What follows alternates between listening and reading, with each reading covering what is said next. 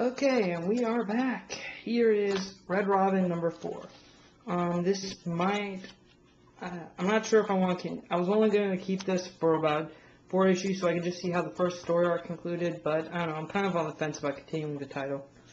Okay, we cut to Tim Drake as Red Robin driving back into Gotham, and all of a sudden he gets a spotlight on him, and it's Batman, Dick Grayson. Then we cut to Tim in Iraq. He's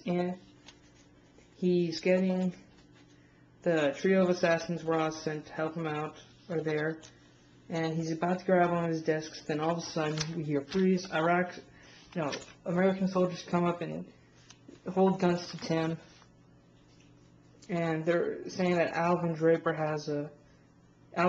his alias, has been wanted for questioning because of a break-in in Germany. And Tim's thinking to himself, stupid, getting sloppy. Then the assassins help him out by saying they're Wayne security and that they're here to help Mr. Drake. Then Tim switches his IDs and mentions that Bruce Wayne's his adoptive father. They let him go, and then we cut back to Berlin where Lucius Fox's daughter is trying to find out where Tim is. Then we cut back to Tim in his hotel room where he calls Ra's al Ghul his new Alfred, which is odd. And then we get to see what the artifact is he took from issue 3 is. It's a fossilized batarang. Very interesting. I'm not going to mention it yet till we get to the major clue. Anyways, and then the trio of assassins eventually helps him. He states the one Z who helped him out mentioned that they've met before, back when Roz was trying to resurrect himself, and that eventually and that without Roz in his life he had no purpose, so he's trying to return the favor, I guess. Then we cut to a valley. Tim trusts his Red Robin's trying to looking for clues. Then we cut back to Gotham. Dick and Tim are having a discussion. Dick wants to help him, but Tim's not letting him because he wants to figure out. He knows that Bruce is alive and that he wants to find him. Then he grabs Dick's arm and throws him off. Then they're driving. Tim's tracking where he needs to go.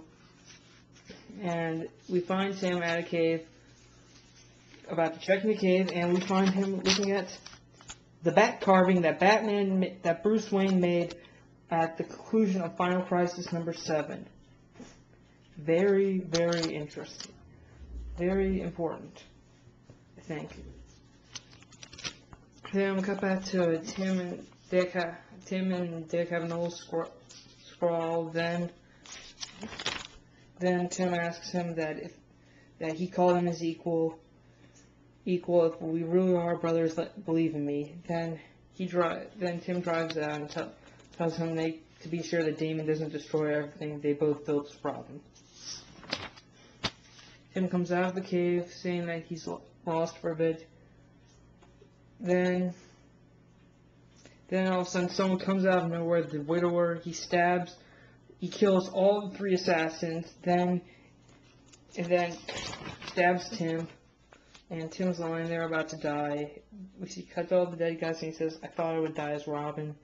Then we cut to Roz saying, "Did you find what you were looking for, Timothy?" And that's pretty much it for Red Robin. I might continue this title just to see where it goes, basically. Yeah. So, yeah, pretty good read. Not sure if this is the conclusion to the so-called Grail. Yeah, it is the conclusion, but I might get it, just keep this up, just to see how things work out for Tim. And one of my favorite Robins. Okay, next we have Superman, World of New Krypton, number 7. Oh yeah, the banner title now is World Against Superman. It was World Without Superman, now it's World Against. And I like this title, Neo before Kal-El. Cut to Superman bringing Nadar, or whoever the guy was, back, Kryptonian assassin, back to New Krypton. Cut to the council distracting what they should do if they should declare war on Earth. Superman shows up, says how many more people are going to have to die. He says that Krypton's been reborn. They've all escaped death, and how many more will have to die before they can live with Earth in peace. They're discussing it a bit more. They point out that the gun used to attempt to kill Zod was made on Earth. And then they're trying to figure out what to do, but then all of a sudden General Zod comes in and he names Kal-El as his successor, as his replacement. Right. Then Kal-El's in charge, and Kal points out that feels a little funny about the shield being shown, because he's still Superman, and that's not what he does. So now Kal's in charge of Krypton. He asks for updates about the project to create a moon, and then he goes and sees his friend Tyler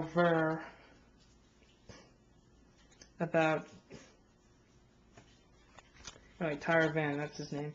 He goes to see him about the new Krypton situation, and he says that he's been his friend since he's been first back as a Kryptonian citizen, and he wants to know how could Zod know about his choice to take over execution when he had a means of escape.